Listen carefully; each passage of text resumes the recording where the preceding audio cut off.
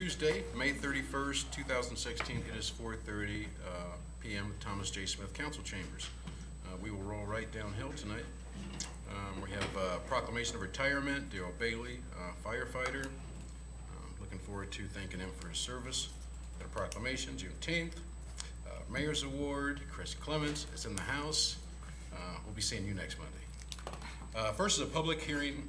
It's consideration of voluntary severance of territory located east of 312 Valley View Lane, Burlington, Iowa. Mr. Tisland. A request from property owner 312 Valley View Lane to sever the territory.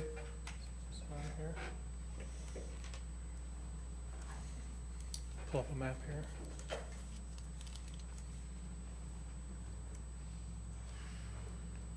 As shown by the hash here, it's located north of Crystal Drive, northwest of Crystal Drive and north of Florence Avenue and east of Cliff Road. If you see the red line, kind of see the red line, this is the city-county border, with the county being to the north and west and to the city to the south and east. This property is largely a ravine area with limited access. There's no access off Crystal or Diamond Drives or Florence Avenue. The only access is off of Valley View Lane, which is a private drive, approximately 12, 14 feet wide. If you've been out there, it's a very narrow road. So access would be off this road with the potential for possibly one home in this area. There's no access to city services for utilities. So they requested to be severed, which would bring them from the city of Burlington into the county based on their limited access and limited availability of services and utilities. So that's the request before us.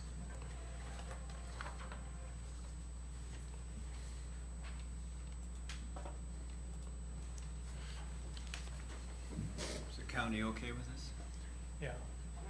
Yeah, the severance is very different from annexation. The notification just goes to the county and the Secretary of State after it's completed. So Okay. it's a straightforward process. All right. No problems with you about it? Not on our end, no.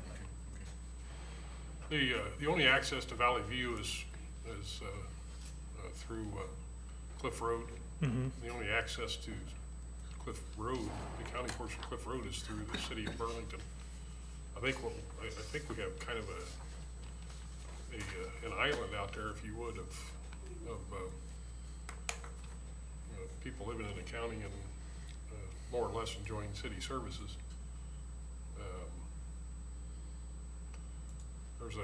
There's a lot of property out there that has to use city services to get to their property. I don't know that we're doing the city a favor by severing that property. And I think that there's city services close enough that if they want to develop that they could get sewer and water and utilities back there with little difficulty. There would be some expense involved.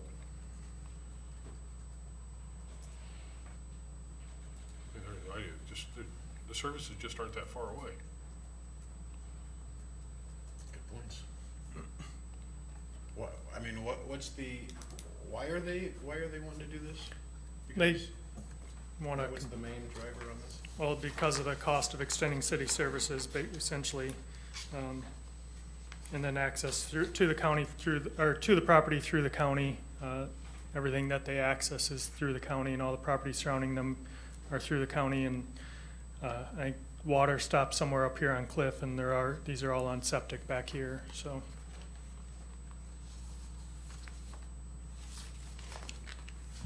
Council, you guys got any other questions or thoughts on that? Not right now. Okay. All right, well, we got something to think about on that one. We're going to roll downhill. Next, we have public hearing, a consideration of a permanent encroachment agreement with Art Guild of Burlington, Inc. for encroachment into city right-of-way at 301 Jefferson Street, Burlington, Iowa. Mr. Tisland.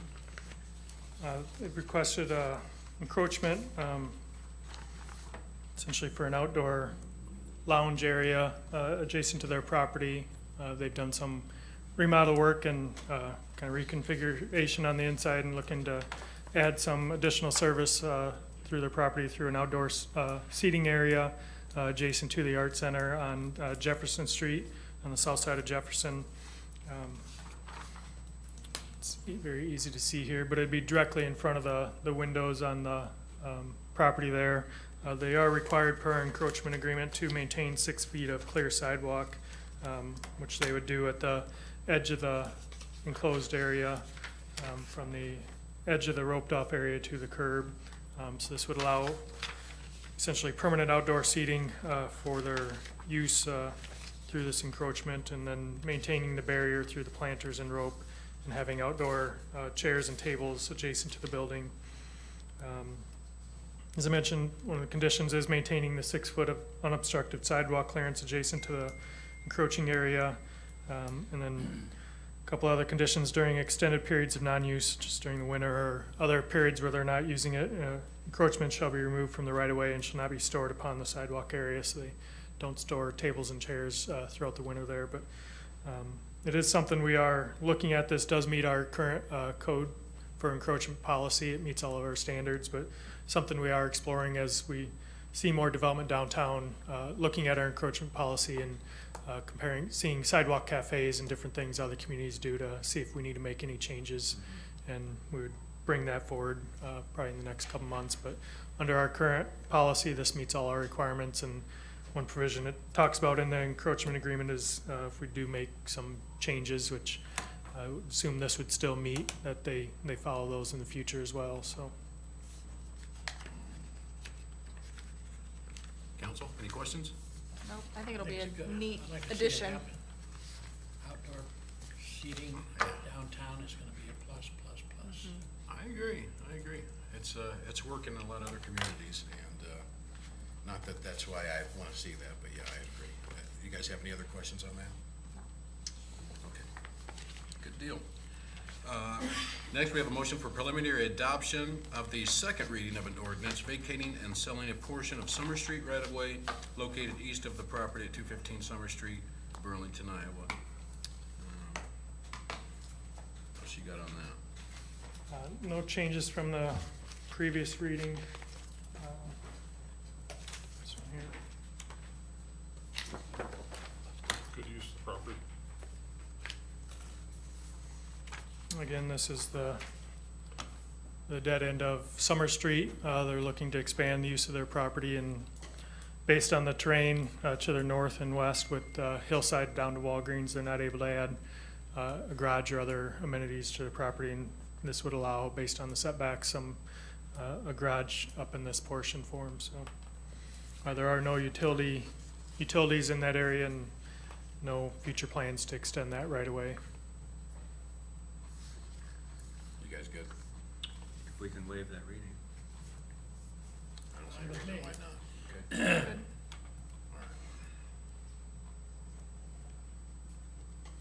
All right. Okay.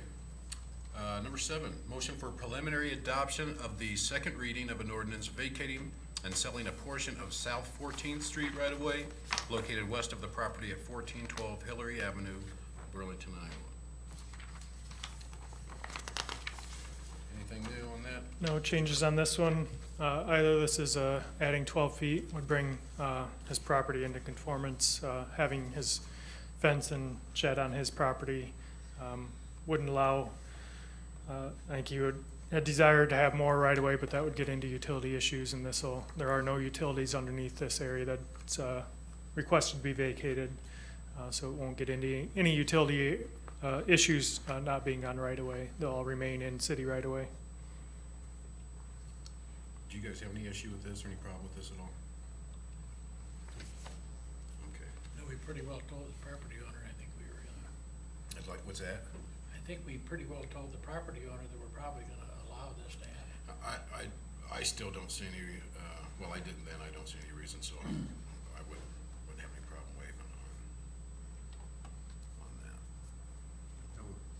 that our intent to let that one sit? Doesn't matter to me. Okay. Okay, good deal. Moving number 8, resolution of intent to proceed with Miller Valentine Group for purchase and redevelopment of the Apollo School site at 1201 Valley Street, Burlington, Iowa. You have a resolution in here for approval to work with Miller Valentine for the redevelopment of that site, at least your intent to do that. They've have attached to that, it's listed as Exhibit A, their letter request of what they would like for this process. They'd like to purchase the land for $50,000, or purchase the site for $50,000 with a $5,000 refundable earnest money piece that would become non-refundable if and when they receive tax credits. Their goal is to go after tax credits this fall, similar to what was done last fall, with anticipation that if they did do that, it'd probably be next April 2017 where they would find out whether they'd receive those tax credits or not. They have several other pieces that they need to get done in order to make this project work. Eric, do you know what all they're looking at doing? They're looking at getting the property on the National Register of Historic Places to qualify for historic tax credits, state and local tax credits. Also looking at Brownfield, Grayfield tax credit program to qualify for those. Doing a lot of their architectural design and background work and preparing for their low-income housing tax credit, for their 3 primary sources. Included in their request that they have in here is they're asking for 15-year TIF 100% TIF rebate on this project, so they can meet the local participation full credits on that. They do need to. I'm sure that they're doing their pro formas. If and when they do go through this full process with us, they'll have a pro forma that will show where that lays out within it to meet the requirements, similar to what they did last year when they had applied on the Salter School site. This does not bind you to doing this resolution that's on the agenda. Does not bind you to this TIF rebate. There are several steps that you need to go through in order to actually do that. You have to have an amendment to the TIF plan, or is that right? Or urban renewal plan. You also have to, this is a contingent sale of the land, so you have to have and development agreement, so you have to have a public hearing with a 30-day notice before that occurs. This is essentially telling the developer in a non-binding way that you're willing to work with them and that you're committed. If you're going to be doing a project, you plan on doing it with them this next fall, so that they can start the process. They'll end up investing, I don't know how much they'll have to invest, but along the way over the next few months in doing the Brownfield, Grayfield credits, doing the process to get it on the state. I mean, we're going to have, for historic purposes, we're going to have to be involved with that, but they'll have some effort that's involved in that too, correct? Yeah, until they actually get a development agreement on it. The one point on this request that I would recommend that if you're going to do it, that you see changed is on that earnest money. I just think that $5,000 should be a non-refundable. I mean, that's my recommendation. But I agree with you. I agree. If they're not willing to do that, I mean, we're going to spend that much in attorney fees to go through this process. They should be willing to commit to doing that to cover a portion of our costs, to make this at least a feasible thing for consideration. I wholeheartely agree. Yeah, matter of fact, I don't think any of the citizens are going to be mad at us for that. So, Well, and if this doesn't happen, it's going to delay other action that we could be taking. Correct. And what could cost us a lot more. So Yeah, it's a drop dead issue for me. If they don't want to agree to it, I'm not in favor of this at all. Okay. I'm with you. We'll make sure we communicate that. I've asked Eric to try to get that communicated, that I think that's what needs to be done. We haven't heard back from them as of yet, but you, just with the understanding that that's kind of what we'll convey to them, and if they say that that $5,000, they're not willing to put that as a non-refundable, if they drop the project, you're okay that you don't see that on the agenda next week? I'm totally fine with Okay. that. I do have a question though, Eric, maybe you can answer it. If they proceed with this and put this building on the National Register of Historic Places, does that put a limit on us and what we can do with the No. building? No, the National Register is more of an honorary designation. It allows tax credits. All right. The only thing that would limit it, if it's on the local register, then it goes through the Historic Preservation Commission. But you can demolish, change, do whatever to National Register properties. It just affects whether you get tax credits through the state and federal or not. I wanted to make sure that was clear. Yep. Thank you. And that is an important point, but where we stand as a backstop, as we did when we first acquired this property, is to ultimately demo this property if something else isn't able to be done.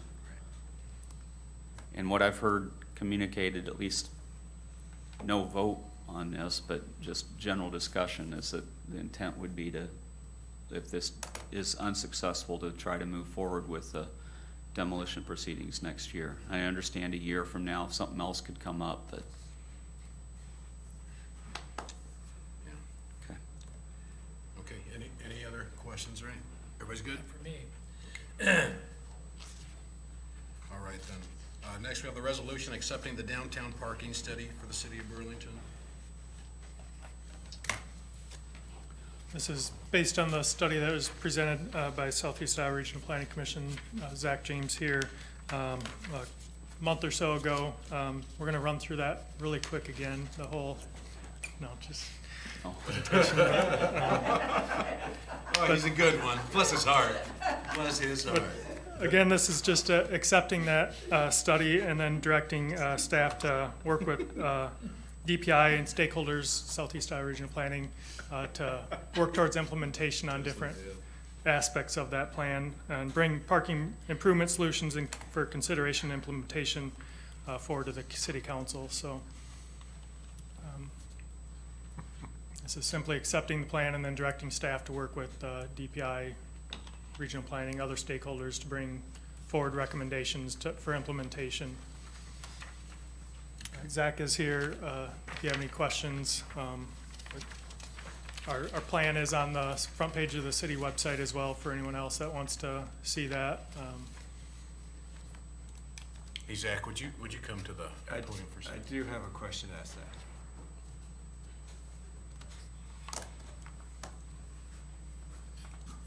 I had our full presentation ready to go again if you guys wanted to see it. But Jim's told me on a few occasions that I think you guys probably heard it thoroughly enough at this point. So, but did you have specific questions or? I just wanted to make you come up front. Has anybody got any questions? Yes, for Mr. I James? do. Is it true that you won some award for this study? Yeah, that is correct. We got an Could you award. explain that to us, please? Yeah, so we're a regional planning organization, and there's a National Association of Development Organizations, NATO, and they have regional transportation awards every year, and we received an award for the work we did on this study. And so myself and Jared Lassiter from our office are going to be going to Chattanooga here in about a week and a half, and Sweet. going for the conference, but accepting that award as well. So Make sure you wear your bracelet when you. Do you need a Do I number need- one figure from Jason? I have one. Okay. I can take it with if you want. Okay, Just thank you, makes you sir. rock Thank that you. though. Good job, good job. Thank you. Thank you. Tell Mr. Lassiter, is that his last name? Yes. Yeah, make sure you pass that on to, tell him. Absolutely. Good work, good work. Are you guys good? Or any? No, anything yes, else? that's good. Okay. All right. Mr. Tisland, are you good? All right. Next is a resolution approving refund of liquor license for Spirits and Dreams LLC, Crazy Coyote. Any problems, council? Okay. Are they out of business or changing owners, or what is the deal there? Not quite sure. I think that's an out of business. It's a refund of the remaining Looks like license. Stephanie knows. No? No. She's anticipating Kathleen next night. Kathleen She's on the processes next one, those. okay. All right. Check with Kathleen, okay. Next, a resolution authorizing internal loan from general fund to tax increment revenue fund. Stephanie? So Jim and I are gonna tag team this resolution, but this is gonna become an annual resolution that we're gonna approve, and this is to help us pay for expenses that are coming out of the general fund to do all the different TIF projects. Mostly it's attorney fees and staff time. So we've set the amount for this fiscal year 16 at 20,000. Like Jim can say, we have a lot more probably time and money into that, but we thought that was a good figure to start with. And then in July, I'll bring up the internal loan for fiscal year 17, and it'll be something we do annually each fiscal year, but I'll do it at the beginning of the fiscal year. Basically, you'll approve this resolution, I'll certify this as debt, that it's an internal loan, so then we can get these fees paid back with TIF increment funds. Okay. Any Council, questions? or Anything to add, Jim? The- Or? I mean, the main thing that this is covering is Bob Jostens' bills to us that we have as we go through these projects. This last year, we had a significant amount of costs with doing plan amendments for adding the ability to do TIF for several different projects, including the Dresser-Rand site, the Apollo School Building site. We had the closing document, and I can't remember what all the other projects, Agency Streets projects, Division Street and the roundabout for Silgan. Doing a plan amendment for the sale of the Manor site. We had a lot happen this last year, and we ate up a good chunk of this. All those are costs that have been paid for out of the general fund. This allows us to reimburse ourselves. Okay. Okay, Any other questions on that? You guys good? good. All right, next we have a resolution establishing a no parking zone on the east side of Cottonwood Court, extending from Weingart Drive to the north approximately 65 feet.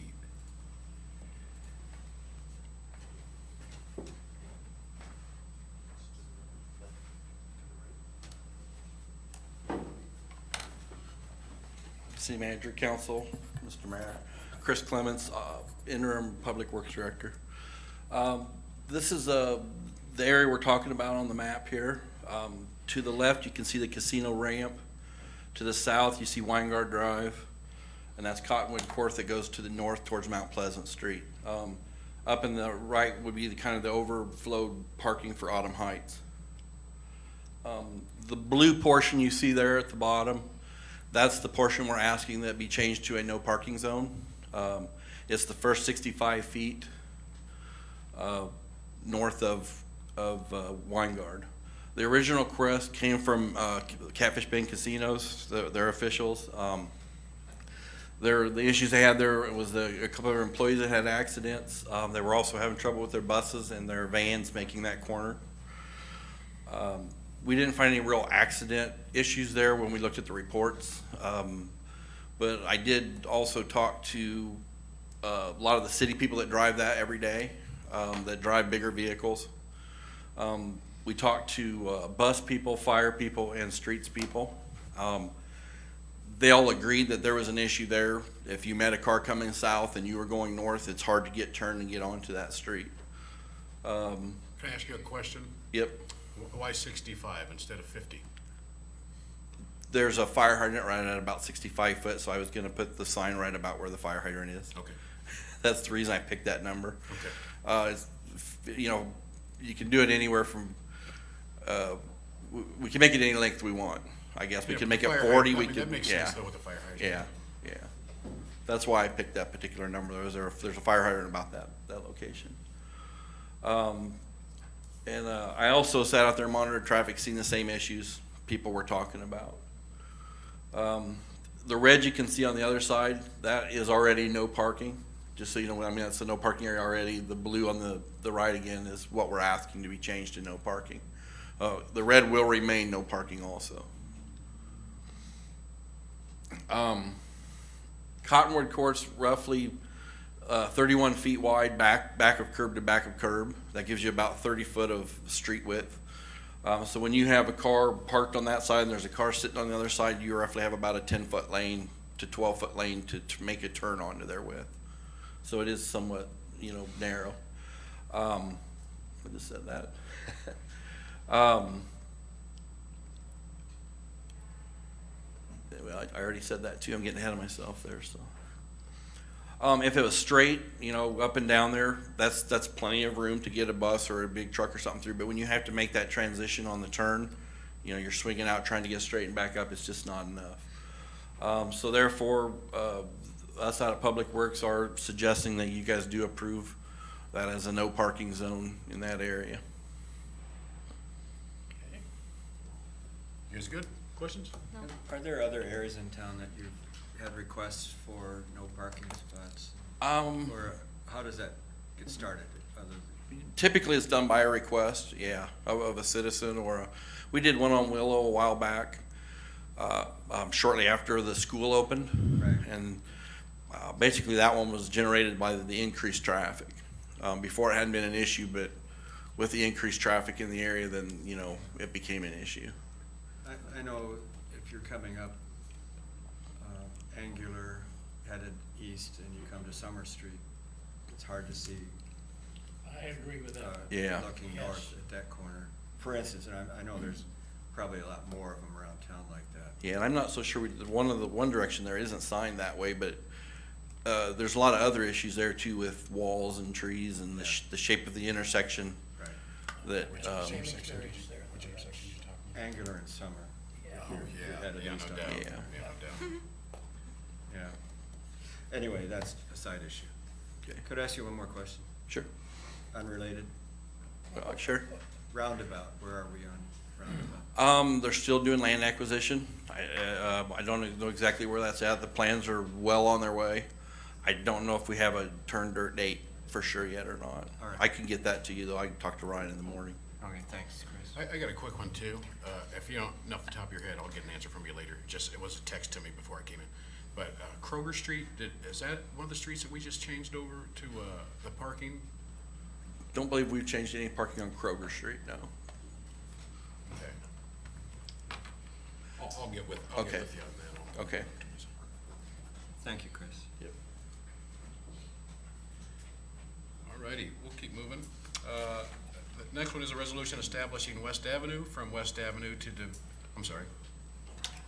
a resolution establishing West Avenue, I'm gonna get this out. A resolution establishing West Burlington Avenue from West Avenue to Division Street as a heavy truck route. I got it out. I had almost as much trouble typing that as you did saying it, so don't feel bad. This is the area, basically we got West Avenue on the south, West Burlington Avenue on the west. You got Division Street on the north there. Right now, the green is already a heavy truck route. The yellow is what we're asking to be added into that truck route. Mostly this is done to kind of clear up the signage and make it more clear with all the increased truck traffic and stuff that's going to be out there around that area, that it's very clear where the truck routes are and where they're not. That's always been heavy enough to be a truck route. Just it's never been changed to a truck route because of the traffic didn't really, I guess, require it. Mm-hmm. Questions? No? Makes sense. Get her done. All right. Okay, we've got some public hearings set for June 20th. First, consideration of an ordinance rezoning a portion of 2400 Sunnyside Avenue to include a PUD planned unit development overlay zone, Arbor View Estates, PUD. Anything on that? It's area behind Zeisers. We'll be bringing forward a proposal for a residential development in that area, just north of Sunnyside.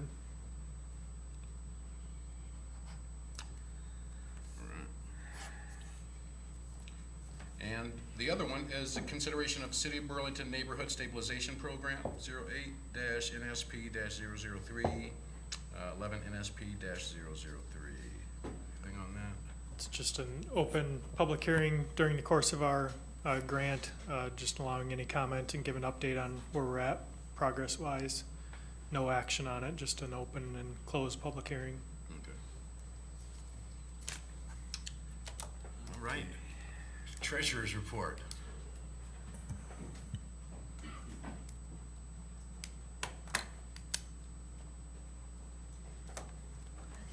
Filling in for Annette tonight. She's at a soccer game, so.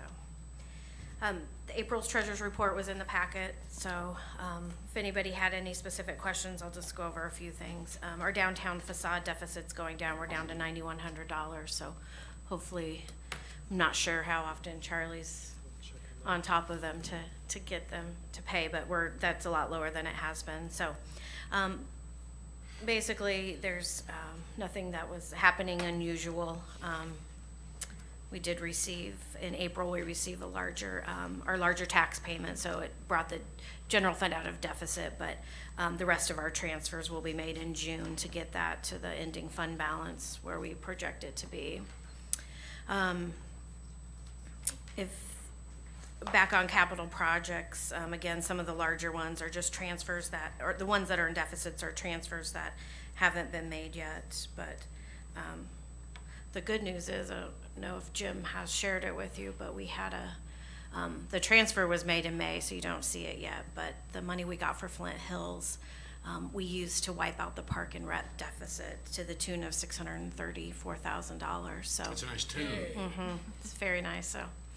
We'll really boast that again when it comes to look at the May treasurer's report, but that's one deficit we had planned to clear out over the next 5 years, so it made a difference. It will make a difference going forward. We should be able to have all the deficit accounts that were sitting there as deficits. We are at $8.5 million in 2012. We should have them wiped out the end of next budget year. Wow. So. Thank you, Burlington. I'm out of here. Well, the two accounts that we should end up with deficits at the end of this year will be the Recplex and the golf course.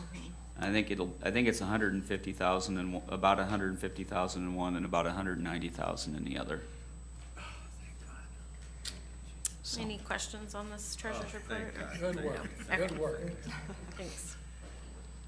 Jim, as soon as we get done with this meeting, take the rest of the night off. Oh, Thanks. thank God. Summer programs, my favorite librarian. Come on down here.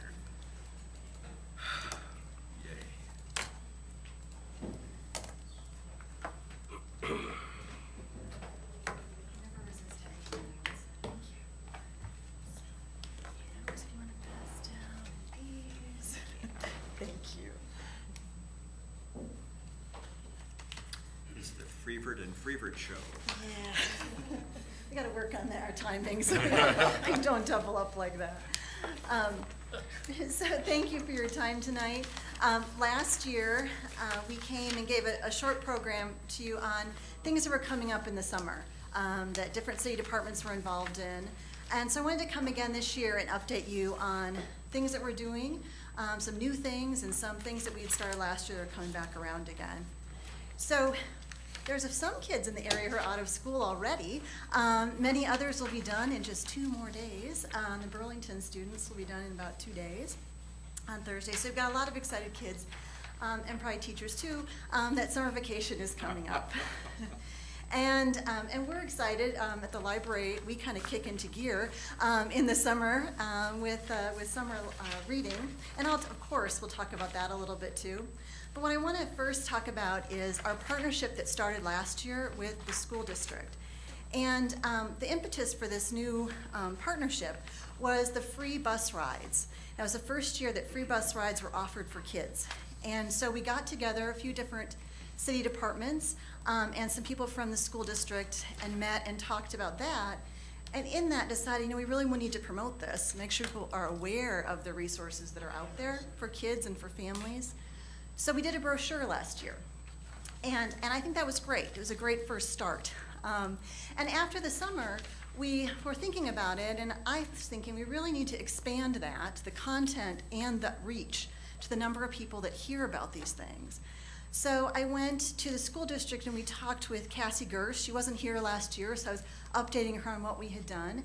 And she had the great idea that rather than updating the brochure, or expanding the brochure, let's take it and go social media instead. And so that's what we've done this year, and I really commend her for that idea. I think it's a great idea. She also suggested, instead of trying to send home brochures and things, let's send home a magnet. Because if it makes it home, it'll be easily put up on the refrigerator and kept and found when it's needed. Because that's one of the things with those brochures. May not make it home, comes home at the end of the year. There's so much stuff coming home at the end of the year, may get lost in the shuffle, and then when you want it, can you find it? So I gave each of you one of those magnets there. She had those printed up at the school district, and so they've been going home with kids and parents. We've had them at the library, and she's actually doing another printing of them, so many of them have gone out. So two important things that are on there. One is promoting the free city bus rides for kids. And this is the second year that it's going to happen. You have another handout there about the bus rides. And you can see, let me find mine here. There it is. So you can see that last year there were over 6,000 rides that were given, with the majority being June and July, not as much in August. And a lot of those were kids who were going from the rec programs. So the summer day camp that the city does went to the schools for the food program that they do. So we were able to combine those two programs and let them work together. But also kids going to the schools for summer school programs, going to the library, and then other things as well. So for 2016, I was just given this when I came in. The goal that they have at BUS is to go for 7,000 rides. And I do think the more we get the word out about it, the more people can take advantage of this really great resource.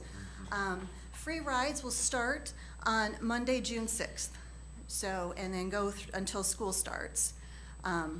So it's a great resource. And some other data that was passed on to me is that during the school year, about 900 rides per day, but then ridership when school's not in session is about 600 rides per day. And so I know this was talked about last year a little bit, that this program, giving the free rides, helps increase the number of rides, which in turn then increases the funding that BUS program gets. So it really balances out and is a good service as well as helping that program. So How old of a kid do you get to be to ride for free? Well, I know on here they put, I think I probably would put 18 and under, 0 to 18. Sounds a little, but yeah, any kid. So a parent, caregiver, daycare person who's bringing a child could bring, a younger child. Now, kids under a certain age ride free all the time anyhow, I believe, like 4 and under or something like that. But if you're bringing a baby, I think there's some free rides anyhow. But yeah, I don't expect any 2-year-olds to be walking onto the bus by themselves. But I did hear. Give me a ride. You might have to get your movie out. Last summer, I did hear from some people at the library who were daycare providers who had enough kids that it was really hard for them to get out and do anything with them because transportation in their car, they just couldn't get them all in there with the safety belts, all that kind of stuff.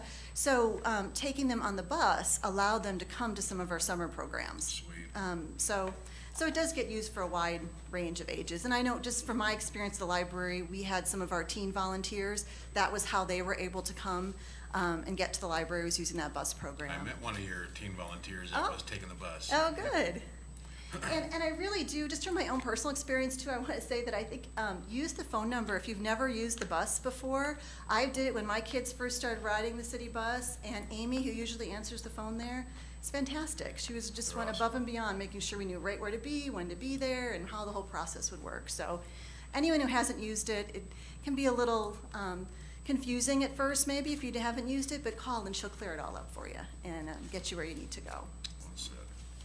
So I wanted to make sure that people who had this magnet had that number so they could call and get that information, how to get around using those rides, but also have our Facebook page. This is a new Facebook page that we started up just a couple months ago, and I'm happy to say that we have over 400 people that follow our page now. It's even a little higher. That was this morning. This afternoon Man, there's a you're few cool. more. So, so I'm glad word is starting to get out, and that's a good thing. So Burlington Summer 2016, one of the nice things about social media, of course, is we can continually add to it, we can continually update it. With a brochure, once it's printed, it's done. And if the program changes or new programs come along, it's just not really feasible to reprint and get out to everybody again. So this will really help us in that respect. So just some examples of things. This was a post that went out today about a project the South Hill Neighborhood Association is doing. This pool's going to open on June 3rd, and the South Hill Neighborhood Association is sponsoring a free swim. So that's clearly the kind of information we want to get to as many people as possible. All we did was take and share a post that the pool's Facebook page had done. But in just a couple hours, you had 90 people, it's well over 100 now that have looked at it. So a lot of what we're doing is sharing information that's already out there, but trying to bring it together in one place to make it easier for parents to find and know about. I think the city manager was volunteering to do the first cannonball Oh. of the high dive to christen the event. Make sure you put that on the Facebook page. Okay, we'll add that. Right after all the council.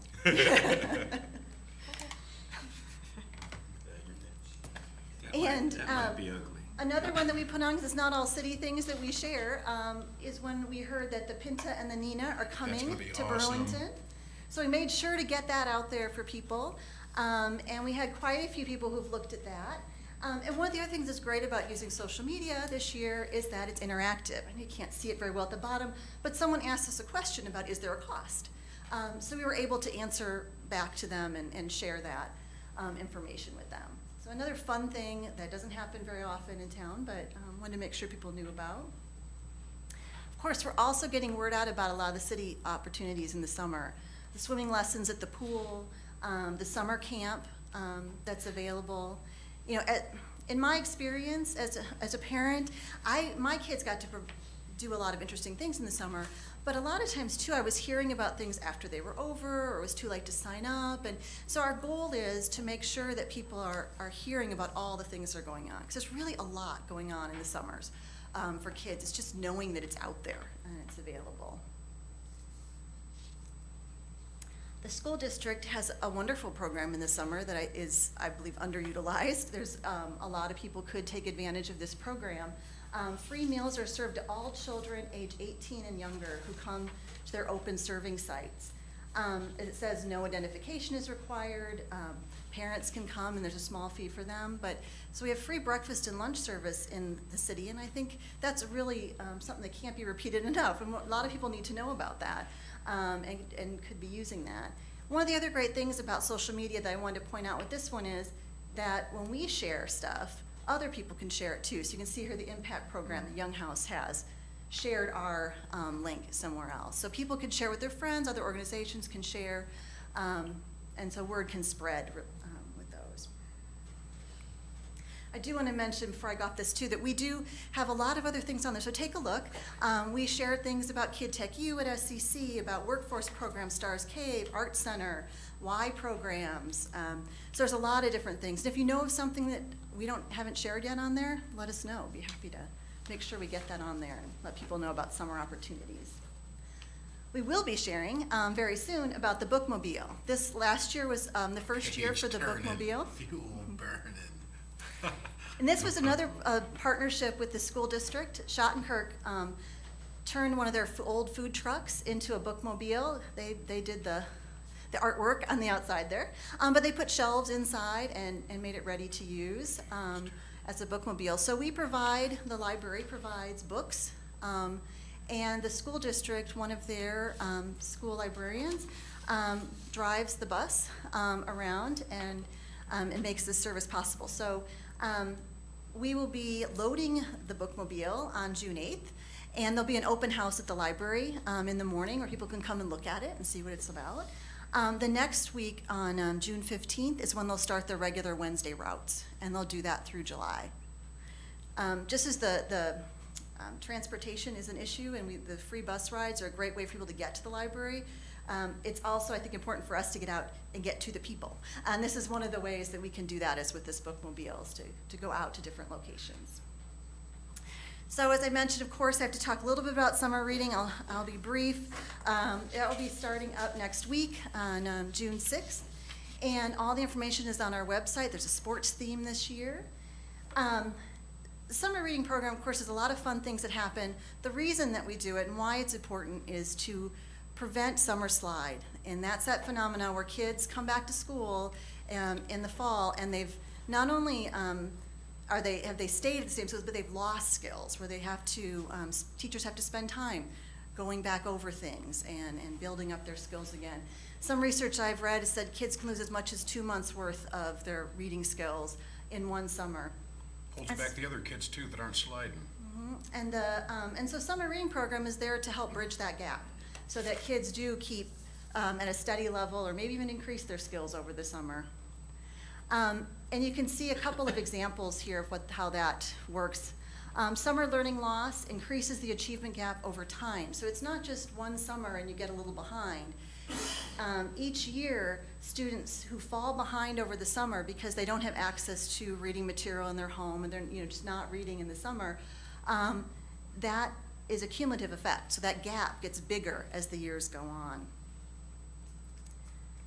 And you can see it in this illustration as well, that as they slide back a little and lose that, as they try to catch up with their classmates, eventually they could be as much as a whole grade level behind in their skills. So that's what we want to do, is help close that achievement gap. And I know many of you probably read the article recently about reading scores in the Burlington School District. And I think it is just so important that we help so that kids are continuing to read during the summer and help with those scores. And I know I've talked about before too that kids that do get behind in their reading skills as they get into 4th grade, 3rd grade, they're starting to need to be able to read to learn. And if they aren't at that point yet, they're just going to fall behind more in all of their subjects. And so bridging that gap in the summer is an important thing. Some of the research I've read says that 2/3 of the gap, the achievement gap in the 9th grade, can be attributed to summer skills loss. So we want to help prevent that. We also want to make it fun too, so kids want to do that. We went to the schools, and Steve Parker here locally went with us to some of the schools, and then we also had Rick Eugene, who's a magician out of the Quad Cities, who came down, did a little preview of their programs that they'll do this summer to entice the kids to come. We went to all the Burlington and West Burlington schools. Good. And I just want to thank all of our sponsors for summer reading. Couldn't do it without them. They provide goods and services that are used as prizes. They also provide funds that we use then for the performers and the other classes that we offer. We have a very full slate of classes. I gave you a copy of the June-July calendar of things that are going on at the library. And so a lot of fun things going on. I am going to slide in one thing that is somewhat related. So this, this project that we're doing with the Burlington Summer Facebook page is to make sure that people have one place to go to really get a lot of resources for the summer. The other magnet that I gave you is another one that Cassie at the school district had printed up for us, but it's another site where people can go and there are a lot of different resources pulled together in one place. If you haven't seen this before, I just want to make sure you're aware of it.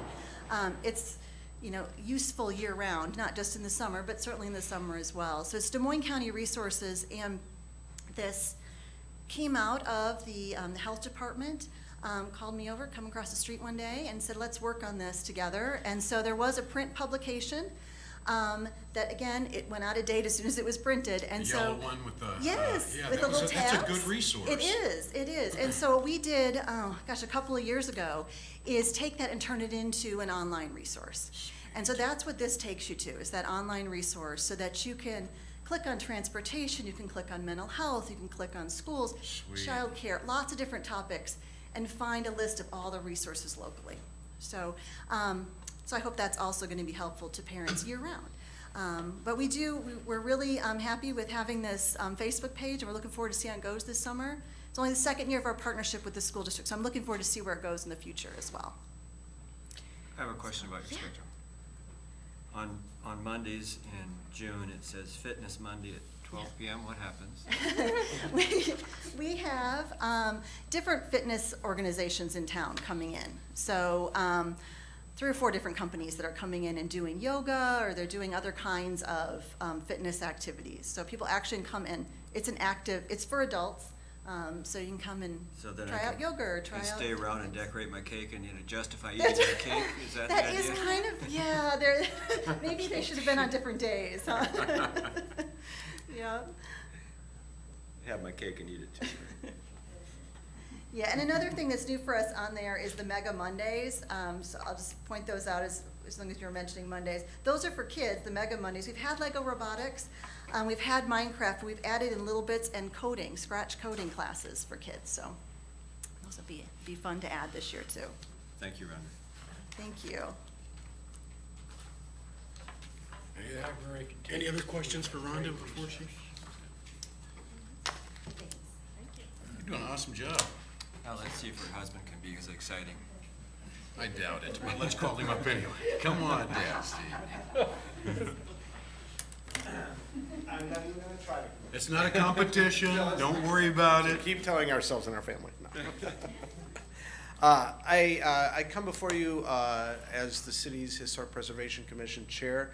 I come usually every May to talk a little bit about what the commission's done in the last 12 months and talk about plans for the future. So there's a brief report put together by Eric's office. I'm using the Certified Local Government Report as something that we are required to submit to the State Historic Preservation Office every year. And it's a nice snapshot of where we've been in the last 12 months. So I can tell you that in 2015, historic places, sites on the National Register of Historic Places that were altered. We had 108 to 112 North Main Street demolished. We approved certificates of appropriateness for the depot windows at 300 South Main Street. I think that's actually going to happen this year. 615 Court Street, we approved a COA for window and door work. At 501 North 5th Street, some porch work, and at 621 North 5th Street, a deck towards the rear side yard. Other buildings altered that are on the National Register of Historic Places. I'm not going to go through all the addresses, but we have the 15 buildings that were in the downtown facade project. They're all included in that report of historic sites altered in 2015. Let's see real quickly. Last year we did the public walking tour of North Hill Park, just around the square there, and talked about the different architecture, the buildings there. That was our historic preservation outreach in 2015. We also, along with the rest of the city, got our page updated on the city's website. I'm very glad to see all the information on there from the historic surveys we've done and the nomination forms. I use that a lot when I'm contacting different people about projects in our community. Let's see what else. We had 6 meetings of the commission last year. We had a quorum at each meeting, so I was glad to have that happen. We as a commission did complete our required training. We're required as a group to complete some training exercises or sessions every year to maintain our status as a certified local government community. So we did that, and let's see, I'd be remiss if I didn't list off my fellow commissioners: Barb Nelson Botts, Kay Weiss, I'm going to see if I do this by memory, David Rode, Hal Morton, Judy Stevens, and Mark Fisher is our newest commissioner. So we're going to have a full commission of 7 members. And in closing, I just want to mention we are going to have a public presentation, information session tour this week. With this Sunday, it's actually going to be a couple days after National Preservation Month in May, but this Sunday at 1 o'clock, we are doing a free public historic tour of this building, Historic City Hall. I think there's a lot of people in the community who hear about City Hall, have driven by it, but have never really been inside it, and certainly don't know the history of the building, the architecture, the materials used, and we're going to take a peek into some of the lesser known parts of this building that people don't usually get to see. So What time is that? That will be at 1 o'clock this Sunday. We're going to meet right in front of City Hall on Washington Street. So it should be exciting. I'm looking forward to it. We were kind of trying to think of a tour we could give this year that we hadn't done before, and we said, why not tour this building? I think it's a good idea for it, so. Any questions? Thank you, Thank Steve. you, and we're happy Thank you. to serve the city for You're this. doing a good job too. We sure appreciate you. Thank you. Okay, last but not least, presentation Imagine Indoor Sports Complex update, Mr. Wow.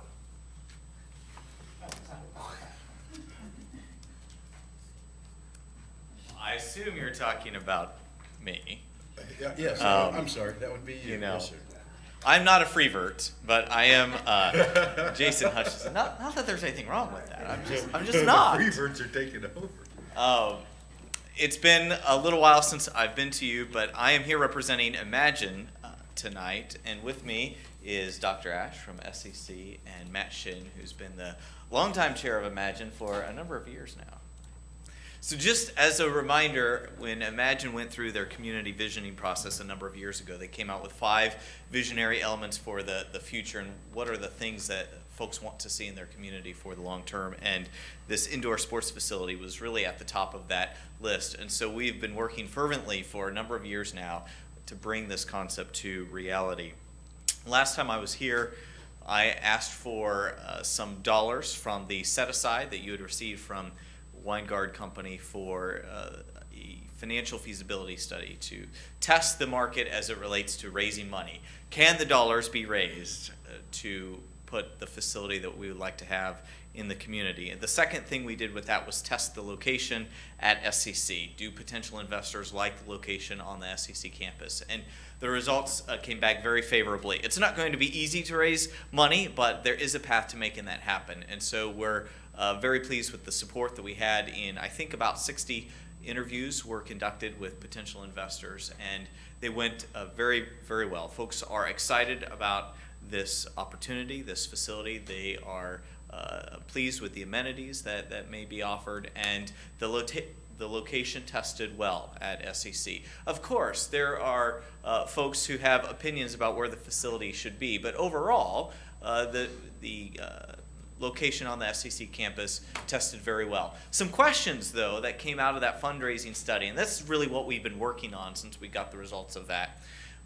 One is, how do we ensure that this will be a community building on the SCC campus, and that long after Dr. Ash and myself and Matt all head out to pasture, how can we ensure that that remains a community building and not exclusively for the use of SCC? So we've been working on creating a model or process that will ensure that use. They also had questions about potential operating deficits. Should revenues not hit where we think they should, or should expenses exceed what we think they would, how will we cover that? What is the plan for covering that? And so we've been working on a plan to make that happen as well. And we're very close on that. We don't have that completely finalized yet, but we're very close. And so those were really the big things that investors wanted to know about, and as well as operations and governance and who's going to navigate all those things. So I'm not prepared to answer all those questions for you tonight, but we're very, very close.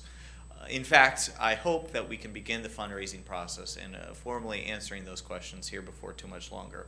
What we need at this stage is really the concept drawings to add a little wow factor to the presentation, because we need to give, even though we've been talking about this, we need to give people some sense of what the feel of the facility is going to be, what it's going to look like. And so to do that, we really believe that we need to get some 3D engineered floor plans and drawings of the facility and narrow in on the cost estimates. So there's been a firm that is helping us with that, and we're working on the cost estimates right now. And of course, we want the world, and we don't want to pay much for it. So we're doing what we can on that budget. So I come here before you tonight, and I have a memo to give you as well with an update. But what we would like is for you to authorize up to $25,000 to reimburse the committee for the architectural and engineering fees that we would have to get us to a point where we can fundraise. So I don't anticipate tapping all $25,000, but I'd like you to authorize that as a reimbursement. So in this case, the Greater Burlington Partnership would be paying the bill, and then we would seek reimbursement from those set-aside dollars for that purpose. And Dr. Ash, Matt, anything that you'd like to add? Yeah, question? Okay. How much money's in that fund?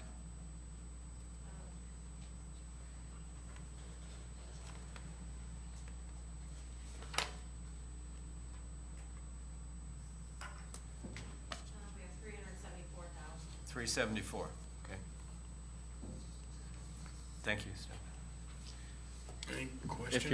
If you're okay with that, that would be a resolution that would go on the regular agenda for next week. If you'd like to wait and have it be the following regular council meeting, that could be done that way as well. That's, I don't have any problem. I don't see any reason I mean, the sooner the to better.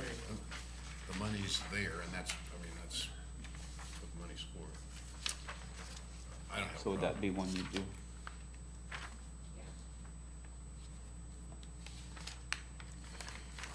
Where are we at, council? Are we good? That's the, was that the intended use of the funds that the Weingart family provided? I mean, do we know that He that donated they're it okay with for that? the indoor recplex, but it certainly wouldn't hurt if we just have some confirmation from him that that's acceptable. It was pretty general and open for, As long as there wasn't a requirement that Yeah, it be just- for a city-owned or anything like that. It's pretty generic, but that would certainly be nice to make sure that it's I just want to make sure that acceptable.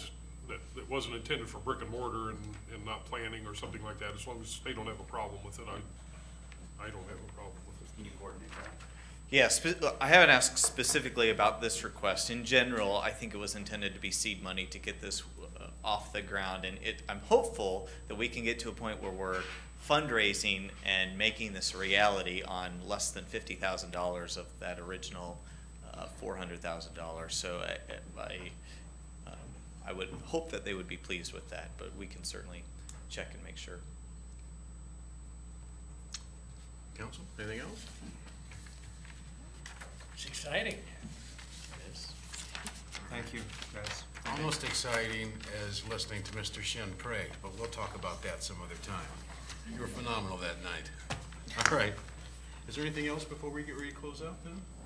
Mr. Tislin, do you have any closing comments? Just as Rhonda mentioned, Friday the pool's opening and with new liner installed, so we encourage anyone to come out. Friday's a free day and encourage you to Good. come on out to that. So.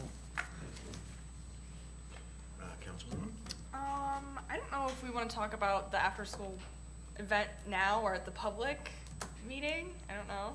You can Well, I could dance talk- on it we'll and do it, then. we'll do it both, Yeah, there you both go. times. So on May 20th, had the opportunity to attend Pieces before and after school program year-end event at the Y camp, and I know a few other people were there too. I just stopped out to hang out for a little bit. You were there, so.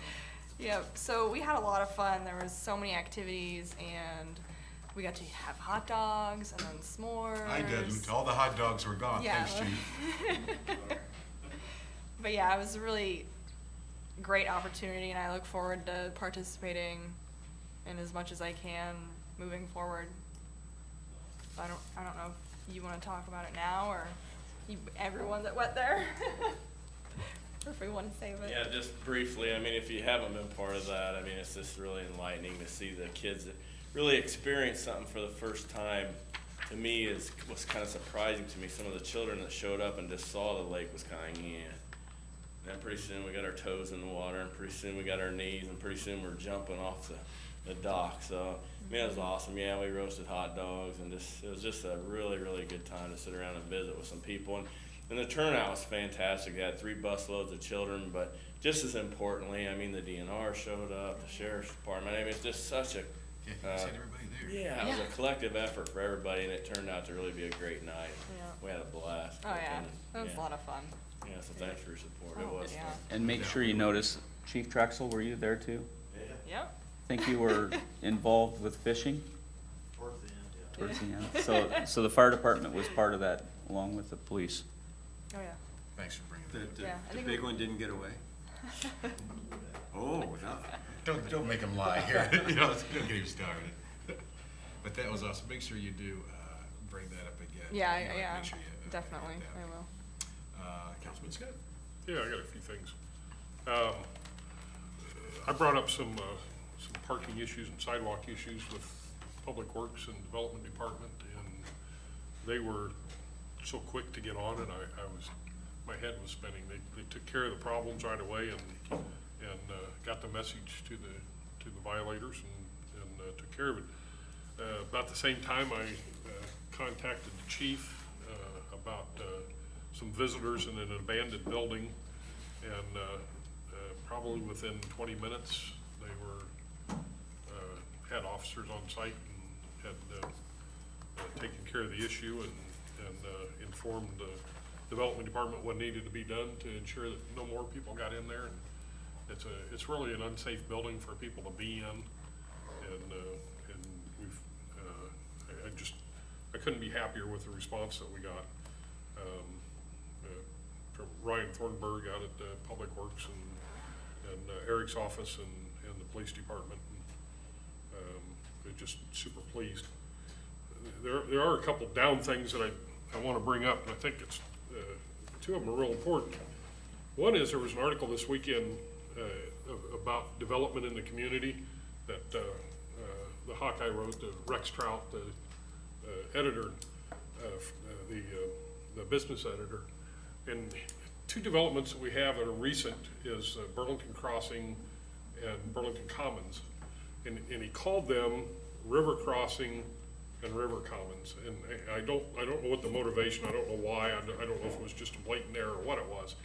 But I know these folks have spent tens of thousands of dollars promoting themselves, creating a name, creating identity, branding themselves, and trying to get businesses to come to them to do some development. And I wish that the Hawkeye would own up to their mistake, that they would do a front page article again about this development and call it by its right name.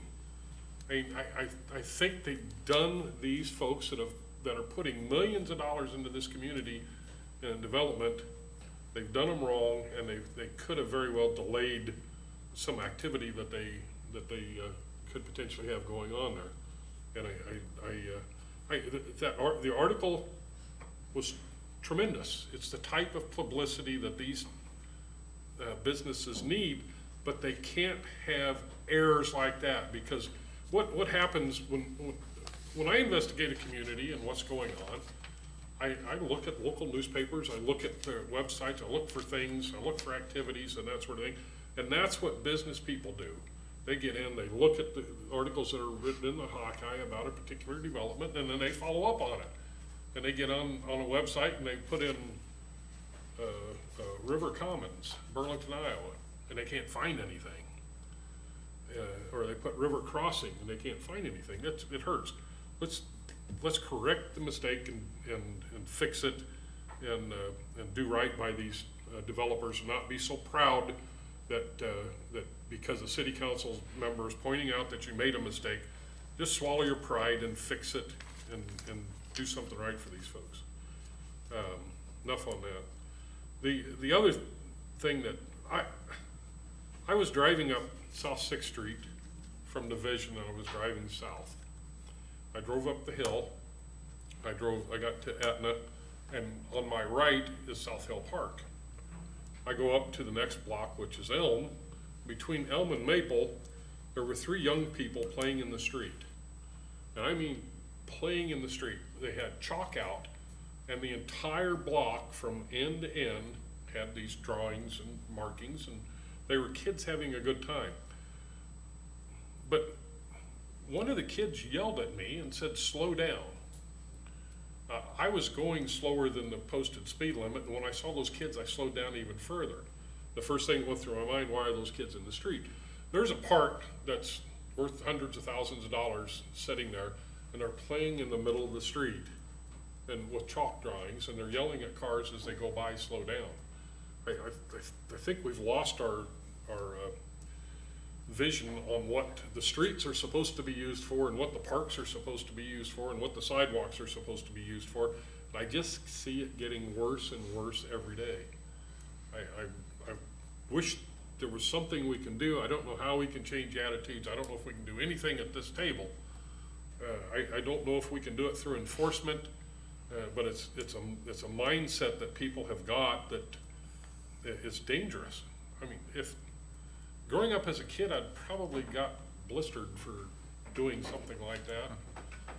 I wouldn't think of doing that to my grandkids, but I certainly would not allow them to play in the street. It's a sad thing. I'll get off my soapbox. Sorry, Mayor. Well, I mean, it's a sad commentary, but since you brought it up, you said it. You said that people don't understand the danger. Well, it's changed. I think it's society. I don't think we can do anything about it. We had a danger of playing in the streets, and it wasn't cars. It was that we were going to get a whooping from our parents if we got home. Well, I don't see that as much anymore. So I just think the only reason I'm tapping on that is because I just have to remind people all the time. Government oversteps because sometimes we get pushed into doing it, but it's government. You know, it's not our job to raise kids. You know, it's not our job to help out in those areas. That's where other groups and organizations come in. Churches step up and that sort of thing. So I just like to remind that it's not the job of government, and you don't want to put that in the hands of government. You don't want to say, well, hey, help me raise my kids, or how can I do this? You know, that's not what we're here for. We're here to take care of help the streets, turn the lights on, do the water. And sorry about my soapbox, but it's just funny. You can't have it both ways. And enough of that. I just want to say the pancake breakfast this Saturday morning was phenomenal. It was a huge crowd. Good to see them. It was just phenomenal. I just want to say thank you to all the volunteers. There were several people there that had been there since 5 o'clock that morning and cooking and that sort of thing, and it was just jam-packed full of people. I just kept running into people I hadn't seen forever, so that was phenomenal. And also the Criterion was awesome. I got to talk to some people from a guy from Brazil. You know, I said, what? I said, how did you end up in Burlington from Brazil? He says he travels all over the place. He said, this is my 3rd year. I said, all right. I gave him a bracelet. I said, take this back with you. His buddy said, what about us? He said, I only got one. So sorry to his buddies. But what a fantastic weekend in Burlington. Just a lot of things going. It's just great to go downtown Burlington and see all this stuff going and people walking around and mothers pushing their kids in strollers and stuff. It was just, maybe I had flashbacks back when I was a little lad and going down to downtown Burlington. So it was a good weekend. Mayor Pro Tem? I want to piggyback on that. I was going to say kudos to the Parks Department.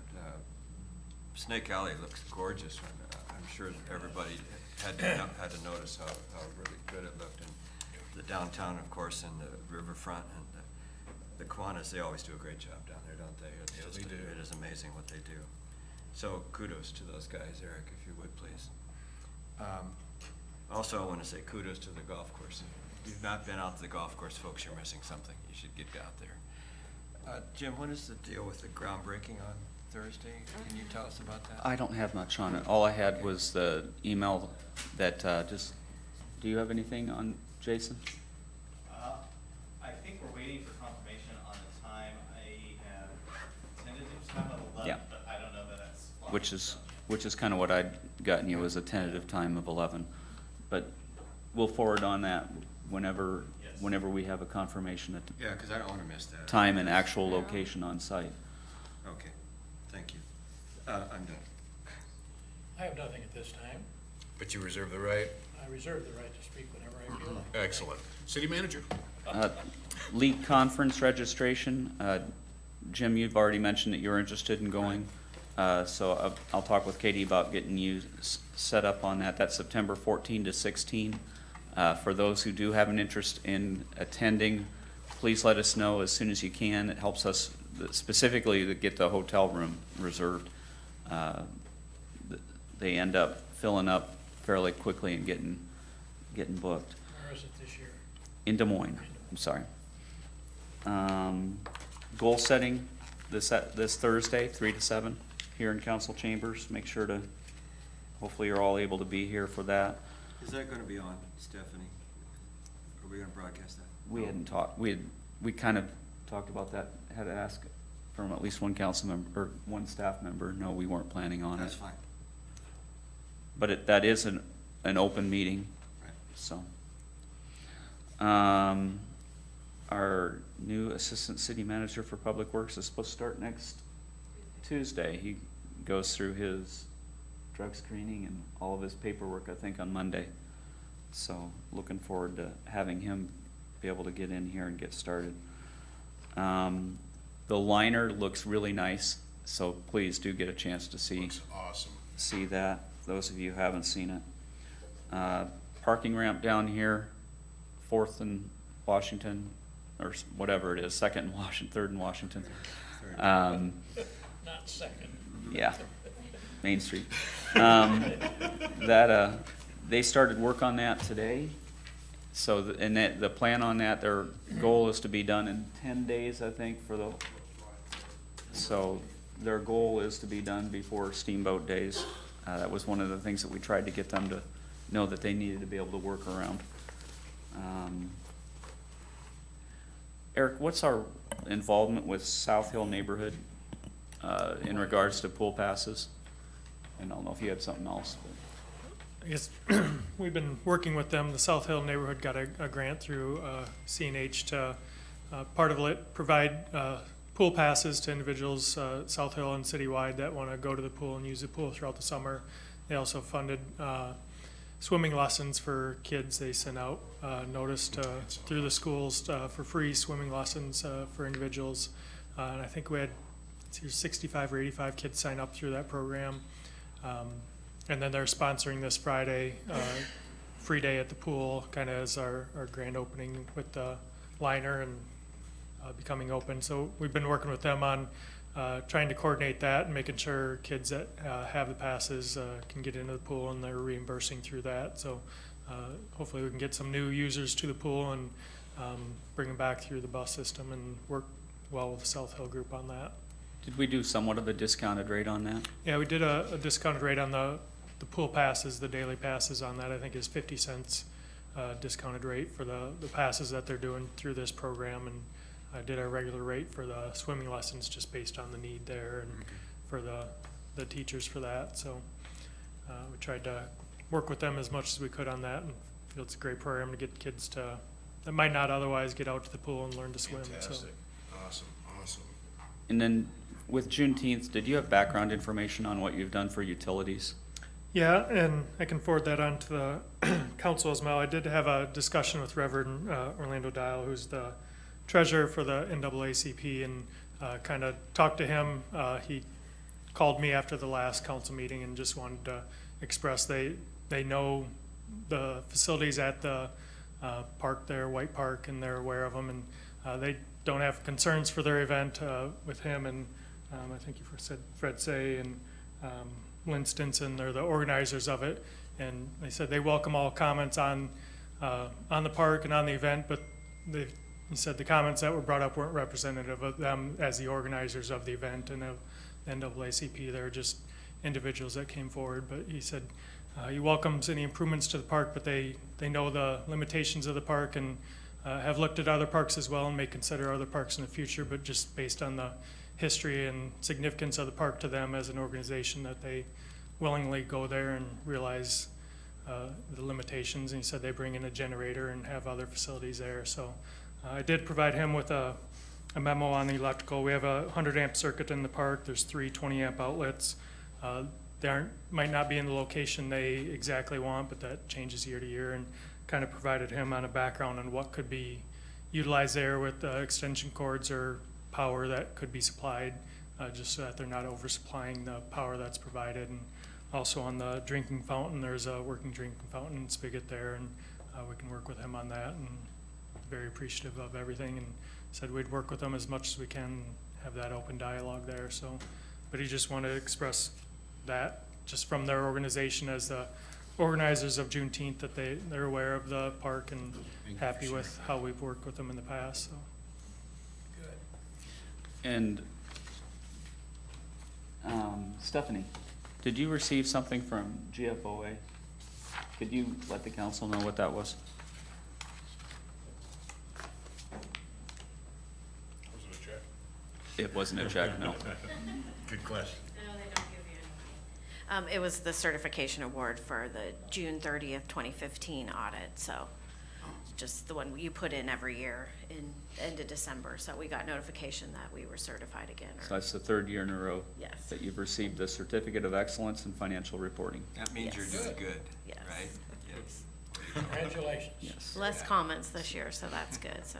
But they always have to find something wrong with it, or the reviewers aren't doing their job, so. Exactly. So Sounds like you are, though. Good job, Steph. Good Yeah. job. Thank Stephanie's you. department's done very well with Very that. well. And I think that can kind of cover what I have for now. What about the new fire truck? New fire truck, you got that delivered a week and a half ago? It's awesome. I went down and looked at it. It is awesome, man. They're jacked about that. So we picked up the new engine, it'd be about a week and a half ago that we brought it. We had 3 days of training with it last week with the manufacturer. Now this week they're doing some in-house training, putting the hose on it, that kind of thing. Saturday at 10:30 at Central Station, we're gonna do a backing in ceremony. There's a press release out there somewhere, I'm not sure where it's went, but anybody's invited. They're gonna do a wash down thing where they spray the truck with some water and then the guys push it into the station. It's a ceremony. That's this Saturday? This Saturday at 10:30, you know. So we're very thankful. Thank you to the citizens and council for letting us purchase that new engine. So very excited. That'll be the first day after we push it in. It'll be officially in service for the fire department. That's So awesome. Awesome. thank you. Thank you. Thank you. Continuing to talk with developers on the Greer's Restaurant proposal. Met with them this last week. I think that we're tentatively scheduled to meet with them again towards the end of this week. Just trying to get a letter of intent that says what they'd kind of like to see in terms of a lease proposal and terms. One of the things that Jason brought up now that he's left the room, he had mentioned that just asked a question in regards to the BNSF lot, catty corner from the fire department, if there might be some interest in us acquiring that for future parking.